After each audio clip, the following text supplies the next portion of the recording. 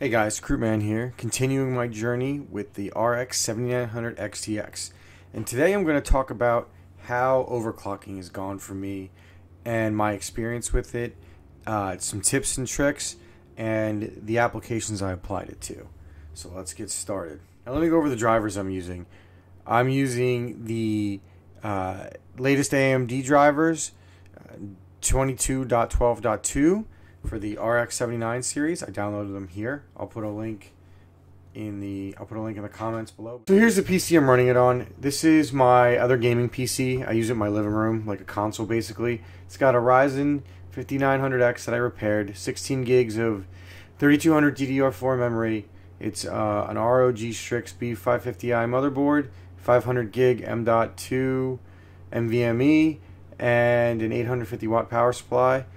So yeah, that's the bench I'm testing it on. Alright, so how I got my overclock settings and what I learned. So the first thing I did was I didn't really have any experience with overclocking AMD GPUs outside of mining. So I went and checked out some videos to get some tips and tricks and some guidance. So the first video I saw was Tasty PC.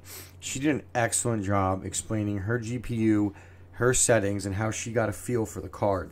It really helped me understand how overclocking on AMD GPUs works. And then the second video I used a video from the name Bang for Buck PC Gamer. I used his settings as a starting point, as he showed that his settings worked on multiple games, and it seemed like a good place to start. Now, I want to explain that not every GPU is the same. They're binned differently. You could have different reference models. They all behave differently. You could have them placed in different locations with warmer or cooler ambient temperatures, and that all affects how your overclocks work. So let's go over the settings that I started with. Alright guys, so this is the AMD Wattman software, and the important thing to understand about the RX 7900 XTX is there are three important things you have to worry about overclocking: the power limit, the GPU clock speed, and the VRAM clock speed. So for this first test, I'm playing Horizon Zero Dawn on the PC at stock settings. Alright, so let's take a look at the settings I'm using on Horizon Forbidden West. Zero Dawn, I mean. I'm going to probably say that a while. Everything's on max.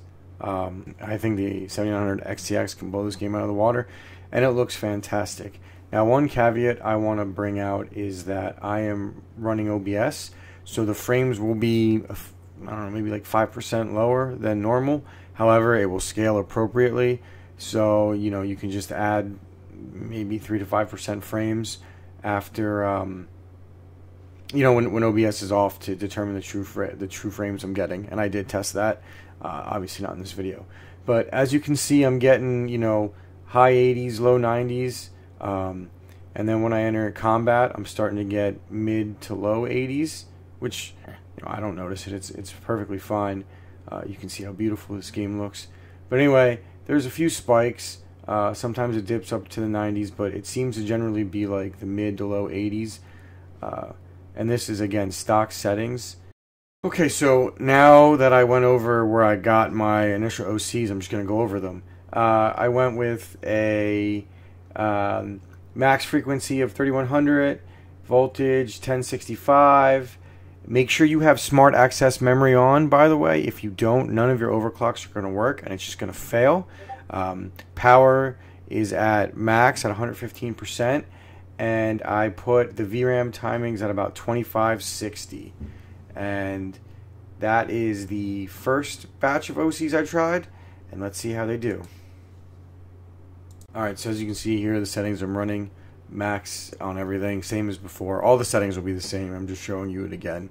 I'm getting a little bit of FPS performance, but this one is, I'm going to just be honest with you, it's going to be a fail. As you can see, it will crash right here. Now, it doesn't really go over the crash. Alright, so here's the fun part. This is where the trial and error begins. So, you've got, the power limit basically always should stay at 15%, so that's easy. For the max frequency, you can mess around with it from anywhere from 3000 to 32. I ended up bumping mine back to make it stable. 3000 was a sweet spot for me. As far as my voltage, my undervolting, I actually ended up raising it as the lower settings were giving me more crashes. And for the VRAM tuning, I actually ended up raising it from 2560 to 2726.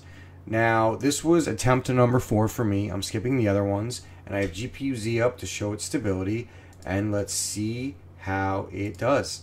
Alright, so I'm not going to show you the settings again, because it's all the same. I'm just doing a quick run. I'm basically taking the same route, and I'm going to do the same fight, just so we can see a comparison. I wasn't able to get the benchmark running in this game.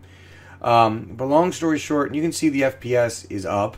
Around the fight scene, it's averaging somewhere, when you take out the highs and the lows, in the mid-90s, like 93 to 97. As you can see, it is fluctuating, but the average is there. And when you take into account how it was, you're looking at about 85 in the previous video. I've got about a 10% overclock after everything's said and done, which is actually pretty impressive. And I ran this setting for about 2 hours, and I had no issues crashing, whereas all the other ones I was getting a crash after about 5 to 15 minutes. So I think I found my setting, and I'm going to go ahead and call this done on this game, and we're going to try Cyberpunk right now. Alright, so this is just me back to Wattman showing you that I reset everything to defaults. But here's what's important. Now, these settings are how I would play Cyberpunk in 4K on a 7900 XTX. I did some research with FSR because I've never used it before, and quality is what I would use. And there's an image up here showing why I would use it. And now that you've seen the settings, let's run the benchmarks.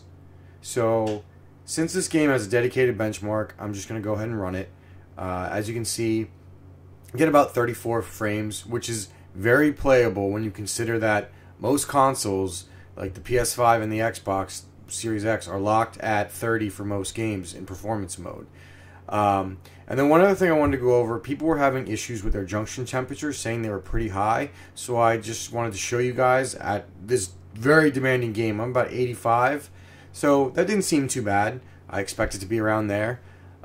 As you can see, this benchmark looks beautiful, and this is playable. I would absolutely play Cyberpunk on these settings in 4K, and I would be fine with it. So this is just the benchmark. And as you can see, I've got about 34.17 average FPS. As you can see now, I've swapped back to my overclocks that I know work. 3000 on the max frequency, 1100 on the voltage, and 2726 on the VRAM with max power. And again, these are the settings I'm running on Cyberpunk. Now, these are just my preferred settings on how I would play this game on this graphics card. Obviously, you all have your own opinion, and I'm not here to influence it. I just want to show you the settings I would play. So, running the benchmark again, you definitely see an improvement. Like I said, this is a very beautiful game, and I would play this game on this resolution. I'm more of for single player games, I prefer quality over frames, as long as it's playable. So for me, this overclock is actually very impressive. The extra frames you're getting at this low FPS make a big difference, in my humble opinion. So, I mean, this benchmark's beautiful. Sometimes I just like to watch it. Anyway, once it's finished running, you'll see that we have an average FPS of about 39.20, which is about 10% more, almost exactly 10% more than when we last ran the benchmark with stock settings. So in conclusion, I had a lot of fun overclocking this GPU. I think the most important thing to do is to find a starting point that you're comfortable with, like I did, and then you just need to go from there. It took me 4 rounds of tuning to really dial in my card. The one thing that, from what I've seen and in my experience, it always stays the same, is your power. You always want to have that maxed out, because if you're going to overclock to get the most performance, there is no point in just not maxing it out. Now, it's going to take a lot of power, but if you're trying to overclock to get performance, I really don't think you care at that point.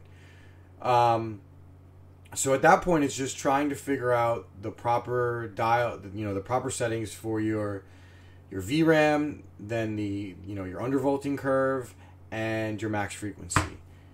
So your mileage will vary. My settings may not work for you. Now remember, every card is different. I don't have, the reference card does not have 3 8-pins. I don't think it affects it from the videos that I've seen. It seems like all the overclocks are still, more or less at around 10%, because, I was looking to buy a 3 plug one at first, but I really don't think that matters. So this is just a basic guide for gaming only. I did not, nor do I really care about synthetic benchmarks at this point. It was just purely to see what kind of performance I could get for gaming. And finally, I don't think auto overclocking is worth it. If you're trying to learn how to overclock this GPU and you're trying to get the max performance, all auto overclocking does is give you a little bit more performance with sometimes some unexpected consequences. If you check out J2Cent's video, where he basically shows that when he auto overclocked, he ended up getting worse performance. So yeah, I wouldn't bother with it. Anyway, I really hope you enjoyed this video. This is my second video in my AMD RX 7900 XTX series. I have quite a few more videos coming out before I post my final review. I really want to learn this card and understand every aspect of it, so I can properly give you my opinion on whether or not it's worth buying. So please like and subscribe for more of this content and all my other content. And have a nice day. And Crewman out.